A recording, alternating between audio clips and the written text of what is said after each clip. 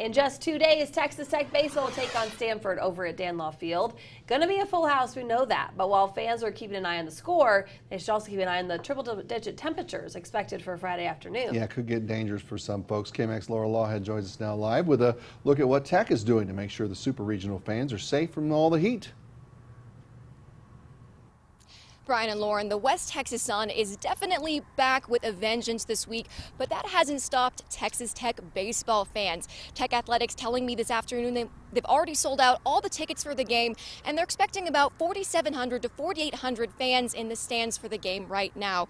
And they already have a tried and true plan in place to help those fans beat the heat. Fans can bring up to 20-ounce unopened bottles of water to the game, and there will be a water refilling station for when those bottles run out. On the third base side, there will be a heat management area with more water, fans to cool you off, and a place to wet your towels if you brought one. The game will also have constant reminders on the big screens to make sure you stay hydrated. Robert Giovanetti, the Senior Associate Athletics Director, told me they're thankful for the fans who always show up no matter the weather.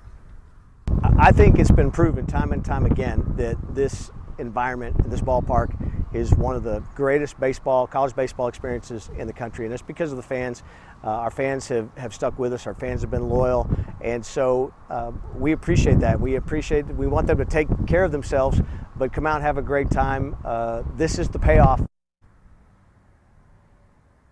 Now, if you haven't gotten a ticket to the game yet, there is a chance that Tech could get some tickets back from Stanford. So keep in touch with the ticket office for more information on that. Reporting from Laughead Field, I'm Laughead, KAMC News. All right, Laura, thank you. To infinity and beyond. Or